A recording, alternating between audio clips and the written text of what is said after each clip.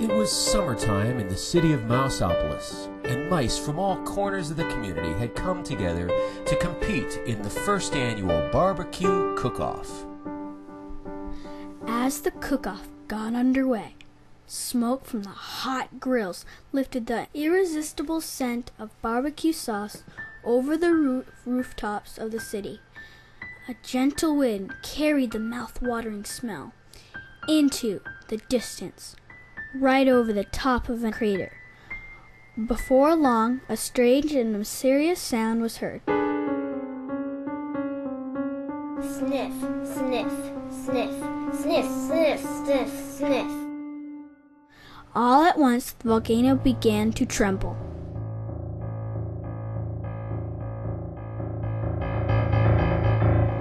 And suddenly, up from the very depths of the earth came the most terrifying creature ever known to mousekind, the dreadful Dogzilla.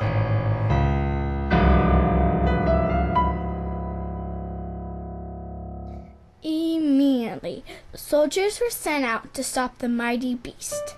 The heroic troops were led by their brave commanding officer, the Big Cheese. All right, you old flea bag, squeaked the Big Cheese. Get those paws in the air. You're coming with us. Without warning, the monstrous mutt breathed her horrible breath onto the mice. Doggy breath! Screamed the soldiers. Run for your lives!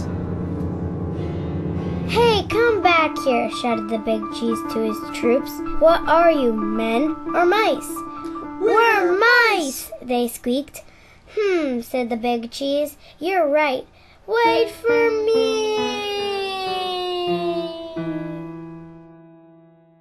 The colossal canine followed the soldiers back to the Mouseopolis, licking up all the food in her path.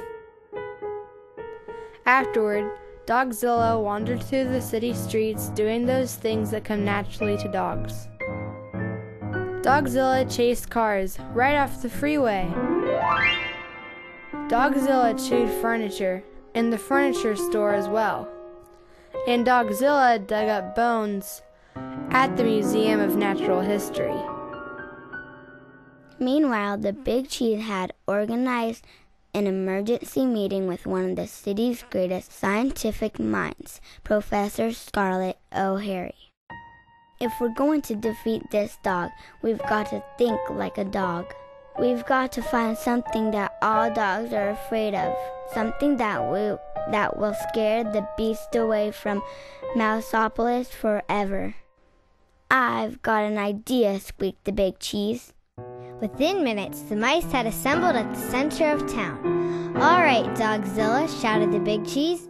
No more Mr. Mice Guy. It's bath time.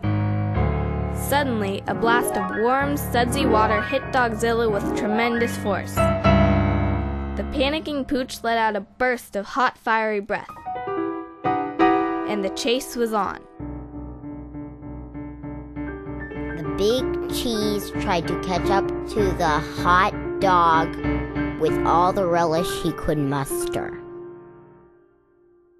Dogzilla hightailed it out of town and back into the mouth of the ancient volcano. We'll all be doggone, squeaked the Big Cheese. It worked. With the horrifying memory of the bubble bath etched in her mind forever, Dogzilla never again returned to Mouseopolis.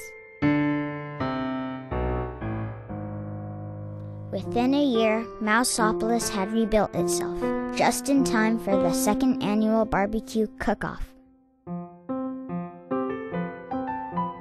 The mice of Mouseopolis fired up their grills, confident that they would never see or hear from Dogzilla again.